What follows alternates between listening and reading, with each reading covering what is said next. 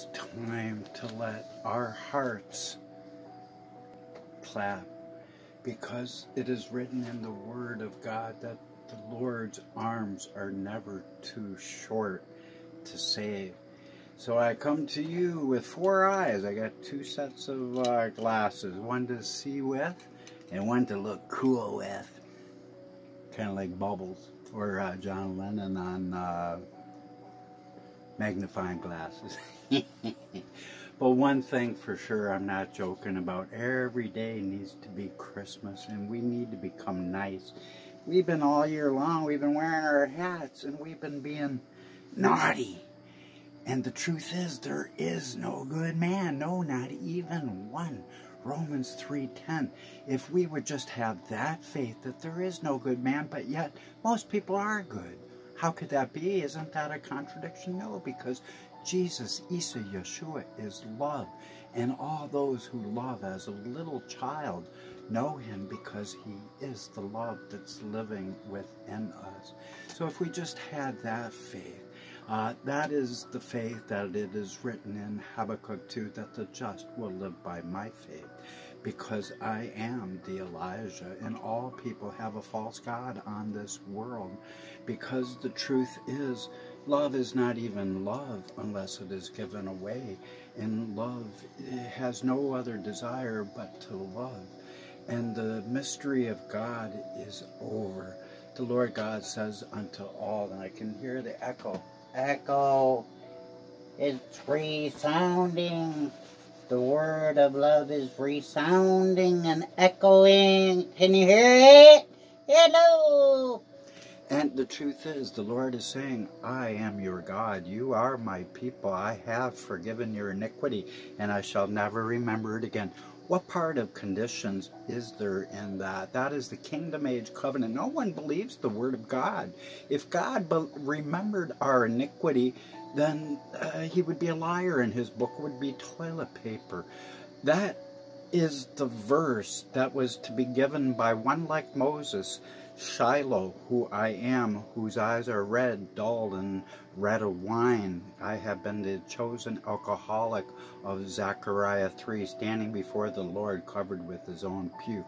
I have been the one, the bringer of the kingdom age covenant, the messenger thereof of Malachi 3, one that prepares the Lord's way by his word alone, unadulterated, given to the correct parties. It was addressed correctly to Israel and all mankind. And in this hour, to prove that, all Israel has inherited all mankind. And so in this hour, Isaiah 54:3 has hit home. And in this hour, all nations have immediately become the Lord's, as that covenant has been given, because it was correctly addressed, so that God could pour out his spirit of love over all flesh, because our Lord God is the Lord God of all mankind, Jeremiah 32:27. And Jesus is the good shepherd over all the flocks of man. And if you have not that Lord, you have a false God, and no one has the true God. I alone have the true God. And it is time to beat our swords into the sickles, to learn the ways of war no more, which simply is to change our conditional love into unconditional love. And for there has never been any love at all unless there has been no conditions. For as soon as we become a puppet master with conditional love, then divine love flees away within a moment of a moment, within an instant of an instant. And so the mystery of God has been that love is not even love if it is not unconditional. And all the world imagines having a God who has conditional love, when it is written right in the Word of God that he does not. And it is written in Hebrews 8, when you hear those words, I am your God, you are my people, I have forgiven you, and I will never remember it again. When you hear those words, all faith is obsolete, and we don't have to worry about being naughty, because we always have been, all men. There have been no good man. And so it's time to realize that it's always been about him, what he has done, slain before the foundation of the earth for one and all of us. So behold, says the Lord, my sheep. He is the good shepherd of all the flocks of man, and he speaks to all people because he is the bringer of the very best treasure of excellence, and he allows his hearts to fly unhindered. And he says, my sheep have loved truth, but I will now show them the secret and hidden things of wisdom as foretold in Revelation 10:7 and in the book of Psalms.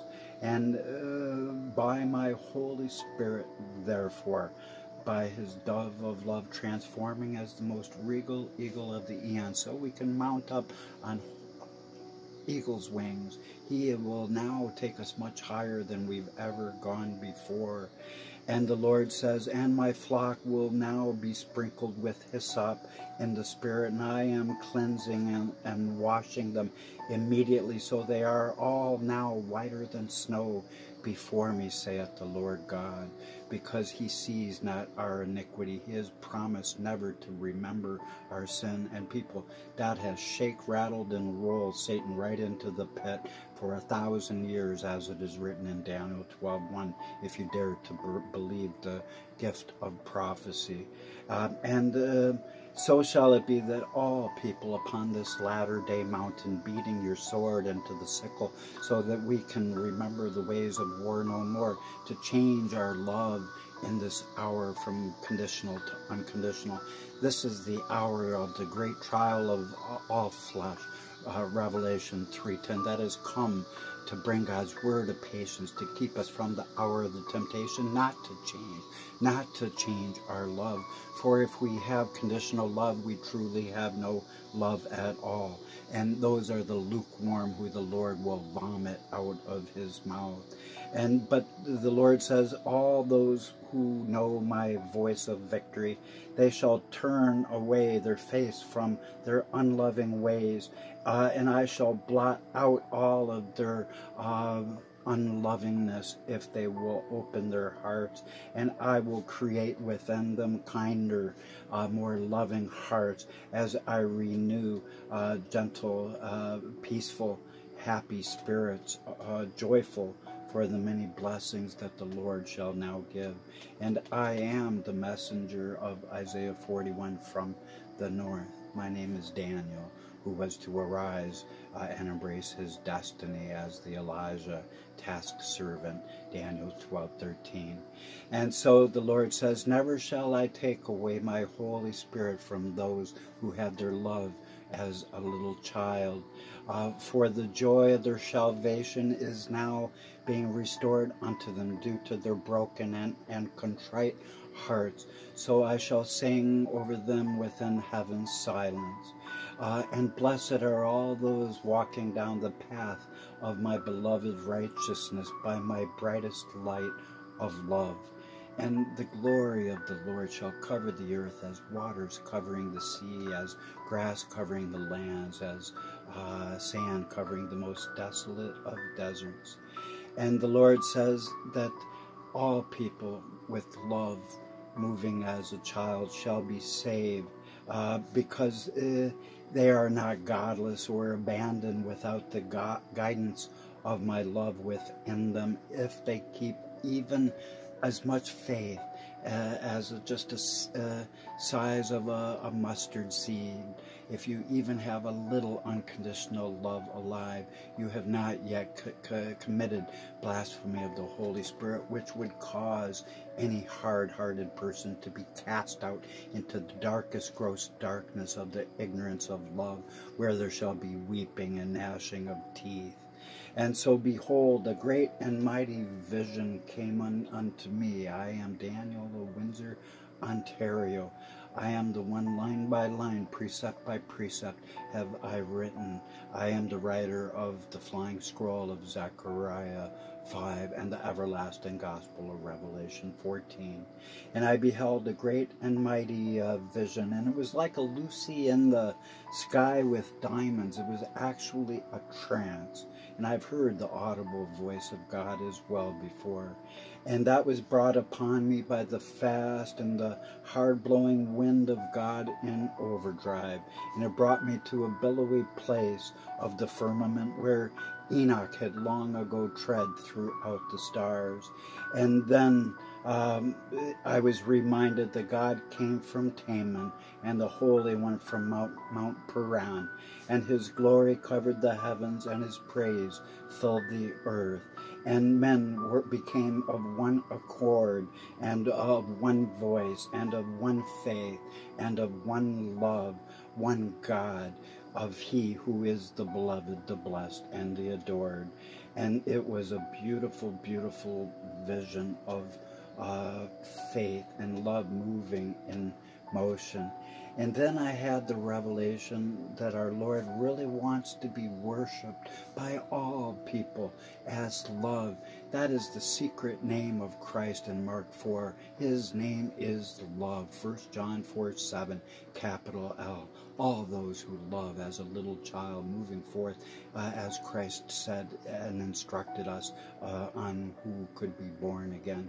All those moving forth like that are alive, and it is time that the Lord will now bring forth his preparation of his most perfect peace. And so it came to pass that in my vision, a resplendent mist of his glory of love began summoning me. And for this reason, in this hour, the Lord Isa Yeshua Jesus is our roaring lion of Zion, and he's roaring as softly as a little itty-bitty kitty, softest, most tender, loving purr, a purr of happiness and joy, because it shall be not by power nor by might, but only by the Spirit of love, that all people will be able to be saved. And so it came to pass that I beheld the course of the stars and the lightnings, and it sped and it hastened, and the winds blew in my vision, and it caused me as a son of Canada to fly, and it lifted me upward, and it carried me into the highest heaven. And I beheld an open door within heaven, and a glorious voice of love then sounded from all sides, like a trumpeting trumpet, it sounded like. And then he spoke, and the voice was tender, and it was loving, and it was a voice of kindness. And then I heard him declare, and he said, Daniel, come up here, and I will show you things that must be. And then I knew that he was calling me to be as a sword prophet. And as he spoke, his words held the energy of an earthquake, the momentum of lightning, and it held the resounding quality of booming thunder. And it was glorious. And immediately I translated into his brightness and spirit, and I stood at the threshold of heaven's door, which was ablaze with the coolest of blue flames, like a star sapphire reflecting the sea of the crystalline sapphire sea of the forgetfulness of his forgiveness. And that sea shimmers in the starlight. And I then, even though I had only been a seller of fish, in the spirit, I became a fisher of men. And I was then standing in such serenity that the tranquility of the bliss of his spirit of love that enveloped me was utterly ecstasy of kindness, an ecstasy of his adoration, loving me without bounds. And then the Lord said through his dove of love, he says, unto your brethren, Daniel, he spoke unto me. He says, you shall be a bringer of my glory and a bringer of my love, finally understood.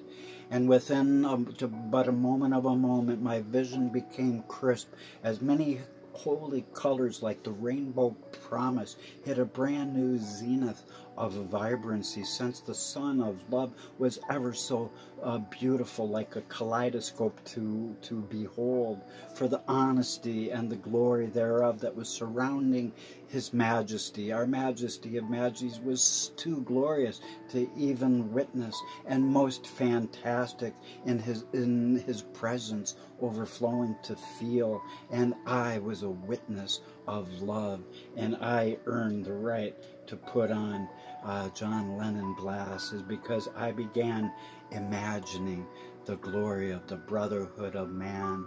And so it came about that our Son of Love, his voice echoed through the canyons of the emptiness, of the vastness of outer space. And his word was rooted only in his love alone. And I knew within that instant that his love alone ascends unto the highest heights of the most regal-looking trees to caress their branches that quiver under the smiling sun. But our Lord, as he spoke, added that love depends at the very same time on what purpose it is for. And if it is divine love, it always descends down into a tree's very roots to shake them silly while the tree clings to the earth below. For he stressed that just like some sheaves of corn coming into the harvest, so too is it true that God's flowing love and grace desires everything, all of us. He desires every part, every root, every branch, all of our hands, all of our feet, all of our mind and heart. And he is jealous because he is love, and far more jealous is love. Love desperately only desires to love, and much more jealous than any grave, being always full of loving desire for our love's commitment. And the Holy Spirit came unto me of the north in Windsor, Ontario, and said unto me that one from Alberta would preach with me in a time to come, and that mankind needs to look unto Love, a light, Red Ruddy from Alberta, who is preaching the same identical message of love. And so in this time of the everlasting gospel coming forth, the flying scroll of Zechariah, the vision 5, Zechariah 5.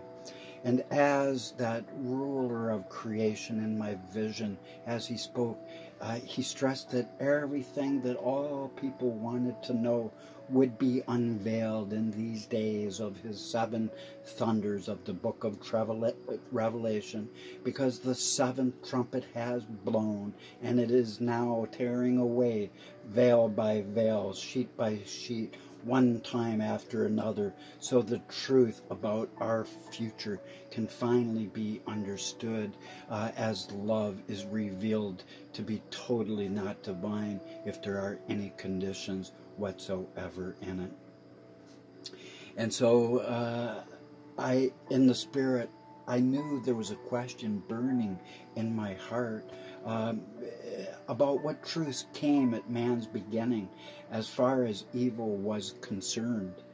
And so, you know, it sounded like a stupid question, but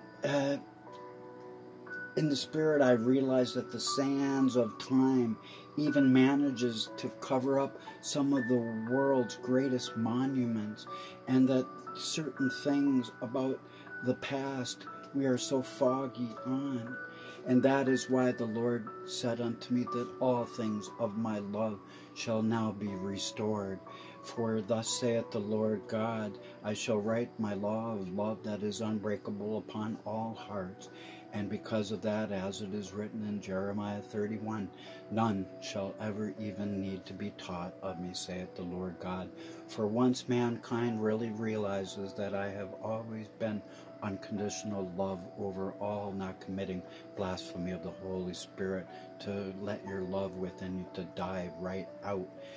Know that love The way to hell is paid by conditional love. That is uncommitted love. That is fickle love. That is fearful love.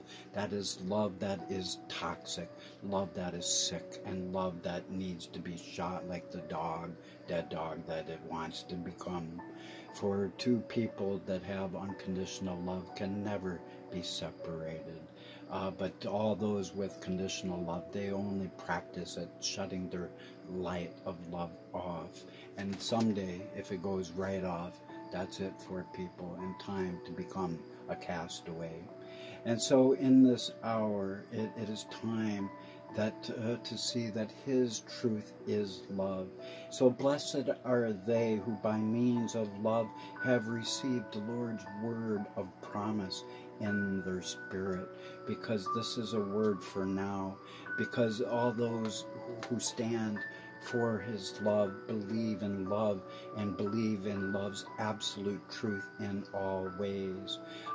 And so that desire of the nations by His Spirit is declaring that the day is coming when the clouds over the land of the maple leaf in Canada are now rolling away, so that His glorious Sun of Righteousness is arising from Canada, from Alberta, Canada, with a love, a light, red ruddy, and from Windsor, Ontario, the Daniel Owsley channel.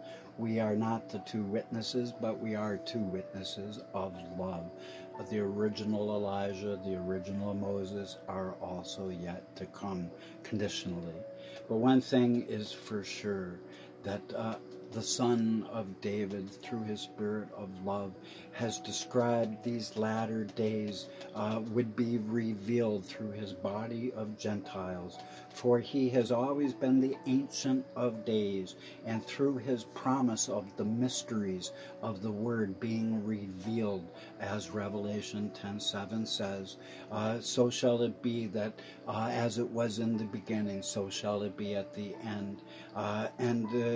So in this hour, it's time for His secrets to come forth. So then our Lord God, through His Spirit, He is now wanting to teach all people of love, that His enigma of the ages shall now be revealed word by word, sentence by sentence. The time is short. There's no more time for weasel words and waffle lines of nonsensical doctrine that's been twisted. So enough with the weaselly words and the waffle kind of nonsensical garbage that people are teaching out there in their rah-rah clubs, teaching Lord God, who is not the Lord God of all mankind, and that is the falsest false God that there has ever been. And so our in the Spirit, our altogether insightful one, is telling the world, all of us, that the whole world is but a bridge over which we all must pass, but He is warning each of us by our very own names that we should never linger there or try to build any permanent houses there on that bridge. And so He is declaring in this moment unto all people of love that He would cut these days short by letting people's word change them in this hour. And so if we will not change, it would be better for a man to find a cup of water in the age that is coming than all the riches of this fast dying world. This world is going to hell in a handbag if love does not become the central focus thereof. And so in this hour, it is time to raise our hands unto love now and forever. And I don't need 4 glasses for that, but I really was wearing 2 glasses. I have my readers there, because these don't really help me see nothing now, you know, because I'm getting to be an old guy, you know. But what I like the best is my little happy heart. And I got a happy heart. Do you got a happy heart? If you got a happy heart, hey, leave me a comment. Tell me why your heart is happy. There's a challenge for y'all. Ciao now.